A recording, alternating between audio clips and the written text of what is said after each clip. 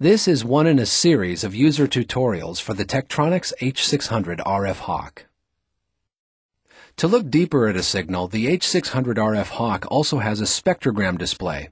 As with the upper display, the horizontal axis is frequency, the vertical axis is time, and the color range shows level of power. You can see a wide signal here, narrower signals throughout, and also a hopping signal here that shows up as a flash on the upper display. Let's see what happens after making some adjustments on the color scale. We'll change the vertical scale so that the upper display shows full power. Remember that if making adjustments causes the spectrum to move out of view, you can just drag it back where you want it in the display.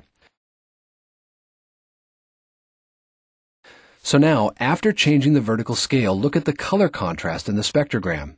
It becomes very apparent where signals are and where signals are not, with hotter colors showing stronger signal power. To look at the characteristics of a specific signal, you can go to the spectrogram drawer and look at the data record. By pressing the up arrow on the keypad, you can step an index marker line to any point in the time record. Then you can analyze any of those signals in the spectrum analyzer mode in a way that would be very difficult to do with other instruments.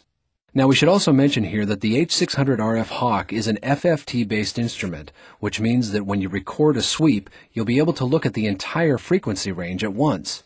Some other swept instruments with spectrogram can be difficult to work with if the signal is turning on and off during the sweep. The H600 will always show you the full width of the signal. Now let's go down deeper with our analysis using some of the full capability of the H600 RF Hawk. We'll turn on Trace 2, add a max hold, then go back to spectrogram mode. We'll also slow down the spectrogram trace interval to 3 seconds per trace.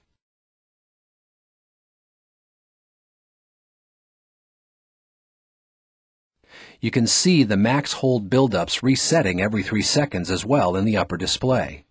So now, for 3 seconds, the spectrogram is collecting data at the full speed update rate and storing that data in a max hold waveform. At the end of 3 seconds, it starts over, collecting a new max hold waveform again at the full data rate. What's important about this is that when the trace gets full, you can export the results, then start collecting a new spectrogram.